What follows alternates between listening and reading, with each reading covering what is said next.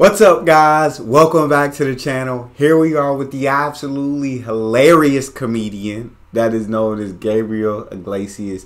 Absolutely love getting the chance to react to this man. He will keep you laughing for days. And here he is in this video. Australia does not care.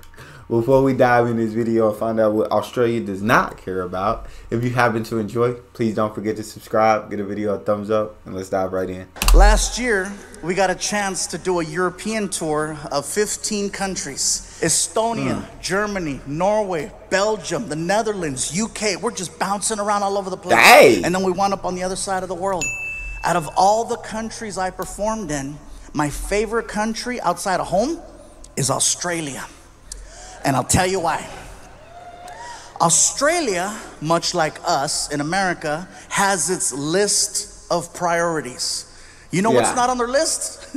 What's that? Political correctness. They do not care about your feelings. Facts. They're gonna tell you how it is. They're gonna tell you straight up how it is. But I don't think it's not coming from a place of meanness. I know Australians like to take the piss, like to have a joke. Know what I'm saying? And so, and that's what you do. Like when you're like good mates with people, you insult them. That's what I do with my good friends, with my bros. Like that lets me know, hey, I'm comfortable enough with you to know that you will not take this personal. I'm just joking. And if they insult me, I am comfortable enough to know that I should not be taking this personal. They're just joking. That's the Australian nature of things.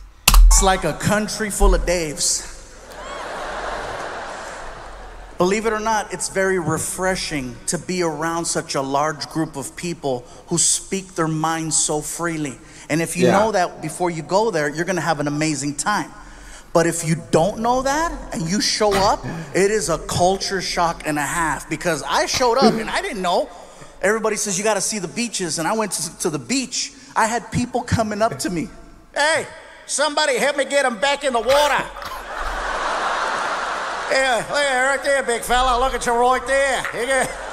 Oh, look, he's moving. He's moving. He's moving. I freaking love Australians. I love my Aussies, bro. They're absolutely hilarious. Hey, somebody help me get him back in the water. Look at him. He's moving.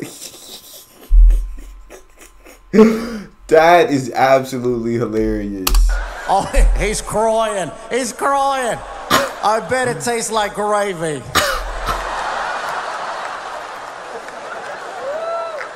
It's not bullying if everyone does it.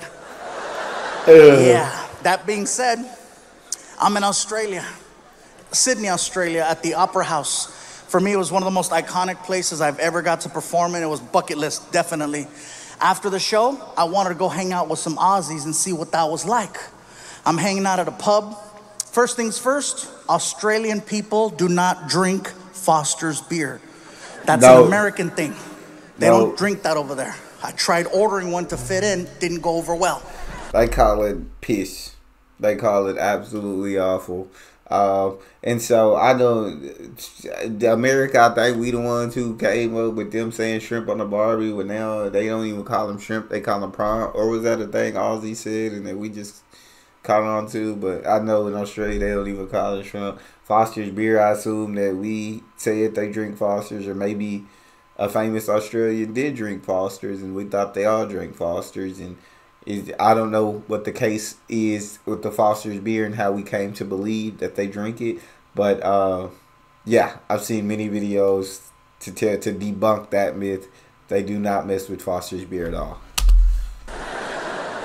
Bartender looked at me. Hey, you like the taste of piss, do ya? Okay, don't order that again.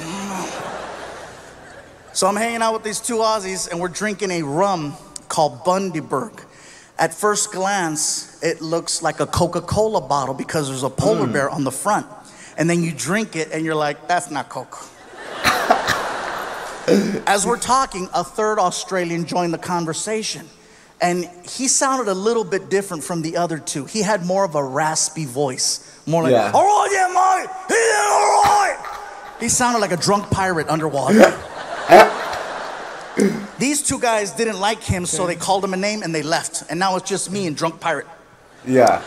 We're talking about life. Life in America, life in Australia, talking about our differences. He tells me that he's a professional knife maker. He's showing me how it's done. He's showing me pictures.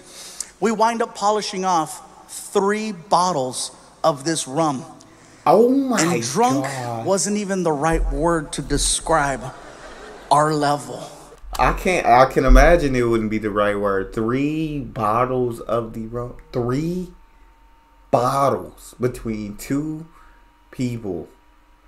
Yeah, you guys are blind. Is that what y'all say in Australia? Or is that the UK? Which one?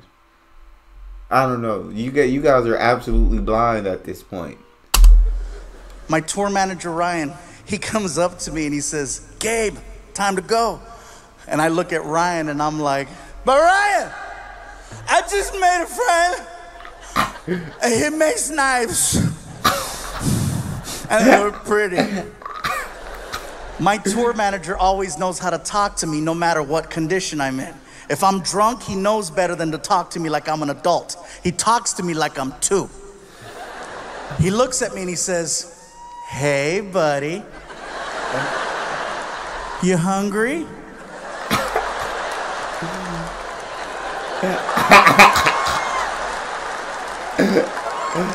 Well, listen, if we don't leave right now, they're gonna close McDonald's and you're gonna have to eat at the airport.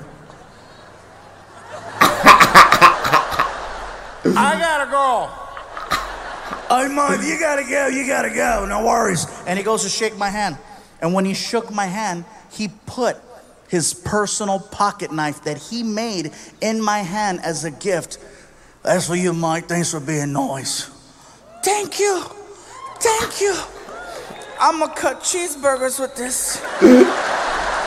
I love Gabriel Iglesias so freaking much. Thank you. Thank you. I'm gonna cut cheeseburgers with this. Bro, this man is such a great comedian. Yeah, you got to love the land down under. You got to love the people in the land down under. Australia is full of absolutely awesome people who will joke around with you. You know what I'm saying? But I like that. I absolutely love that because I feel like if I'm not joking around with you and I'm not clowning you, I'm not insulting you, it means I'm not comfortable enough around you that I can do that, which means I'm not really comfortable around you. And once I start making fun of you, once I start clowning you, start insulting you, then you know we're good friends. That's all we got. If you enjoyed that, please don't forget to subscribe. Give the video a thumbs up so I can suggest it. And I'll see you guys next time.